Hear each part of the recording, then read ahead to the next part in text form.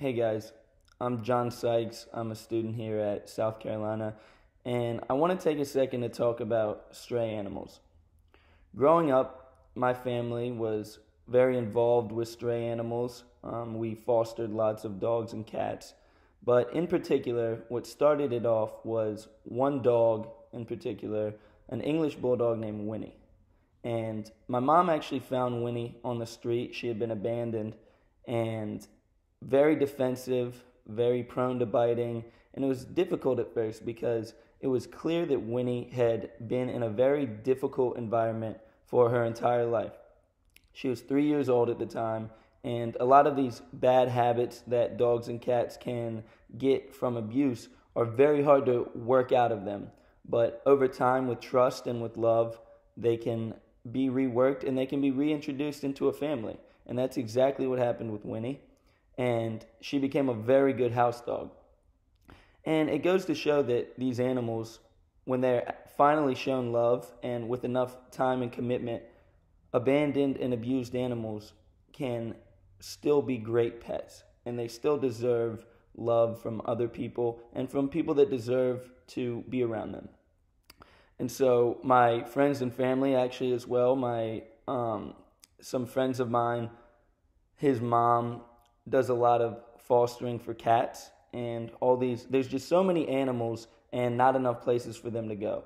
So whether they're abused or abandoned or they just can't find a home, there are many animals that need care. And I did a survey for Columbia and for the USC area, and I found that over 50% of people who responded have seen a stray animal on the USC campus itself.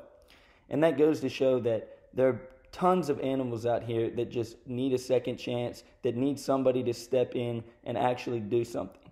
So I want to talk about PetsInc, a nonprofit, non-kill organization that works to rehabilitate dogs and cats in the South Carolina Midlands area. PetsInc was founded by Patricia McQueen and Jane Brundage in 1991 as a nonprofit, no-kill animal rescue organization serving the South Carolina Midlands. The volunteer-only operation was successful to a point that they were able to open a small adoption center working full-time by 1993, and by 1998, they were moved to their present 13-acre site.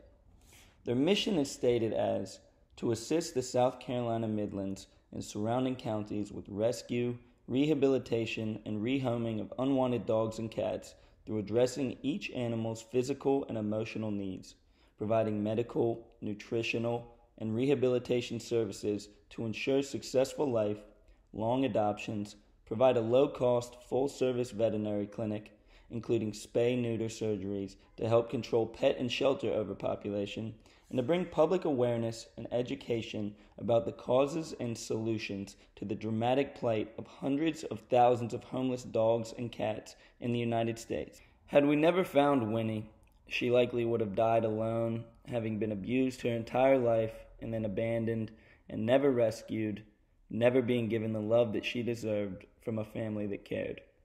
Thankfully, that was not the case, and she was able to live a long life with a family that really cared about her. But unfortunately, for hundreds of thousands, if not millions of dogs and cats each year, suffer a much more unfortunate fate. So I'm asking you to please consider donating to PetsInc so that these dogs and cats can be given another opportunity to receive the love and care that they truly deserve. Thank you.